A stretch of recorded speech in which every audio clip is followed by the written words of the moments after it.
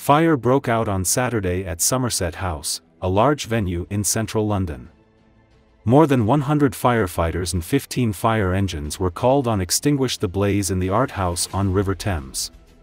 Heavy smoke and flames could be seen coming from the roof of the building that contains priceless works by Monet, Cezanne and Van Gogh.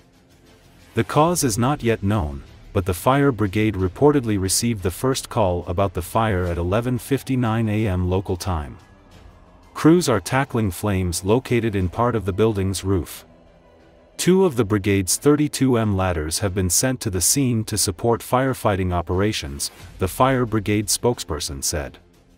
Traffic in the surrounding area is expected to be impacted by the fire. The Somerset House has been closed to the public. The building was reconstructed nearly 250 years ago after the original Somerset House was demolished after being neglected.